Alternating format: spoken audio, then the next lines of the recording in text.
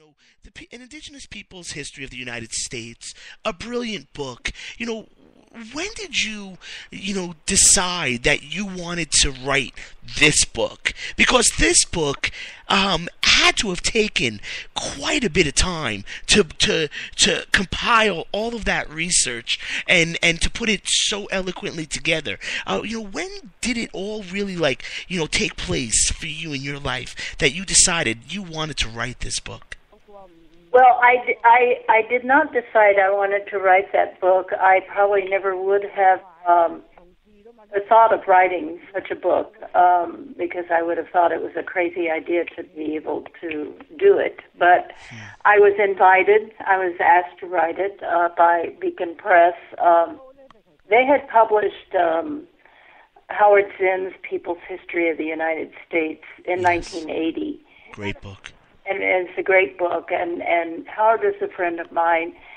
So when they had decided to do this series called Revisioning American History, they talked to him about it, get some ideas, and he suggested that they ask me to write the Indigenous Peoples volume.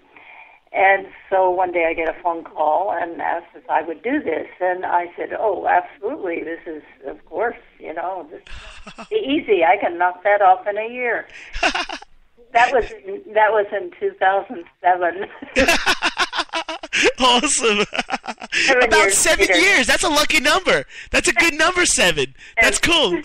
And so it was very hard to.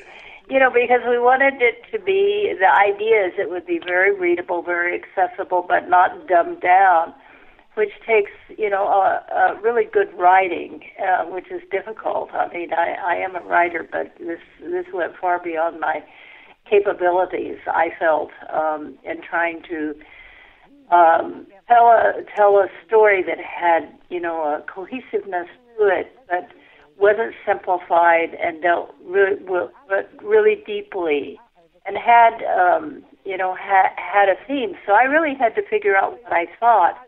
I'd been writing about aspects of this, like about the Sioux Treaty, about the colonial land tenure in New Mexico, about international law and how it applies a lot of things about law, and so I dealt with, different aspects, and I, of course, had taught for many years, 30 years, of Native American Studies, Introduction to Native American Studies, and I had a doctorate in history as well. So I had all of these elements, but just putting them all together, it was really like taking one of those picture puzzles that really advanced, where it has tiny little pieces and they all look alike.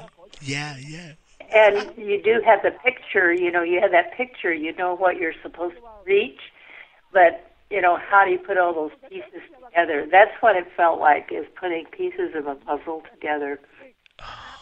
Oh, Roxanne, that's so cool. Now, I'm somebody who loves history, who studies history, which is why I am so happy that you wrote this book. Roxanne Dunbar-Ortiz, let me tell you, somebody who's read works by Foner, Zinn,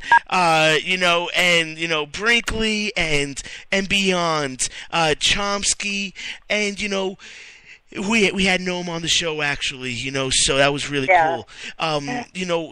Really, you are spoken in the same breath of all of these greats, and it's an honor for us, ma'am. I can't even tell you. Can I just ask you, how was Howard Zinn as a person? That's really cool.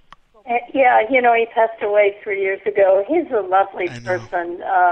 He lived on, we lived on different coasts, but I saw him, quite occasionally, and he was just, and I guess I first met him back in the 1970s.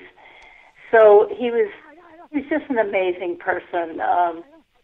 Probably, just one of the most perfect people you could imagine. Just such a gracious and generous and non-egotistical. But Noam Chomsky is the same way. I mean, they're really man, amazing.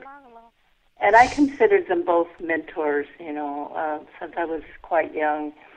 I knew Noam Chomsky in 1969, when I was being a wild-eyed radical and feminist.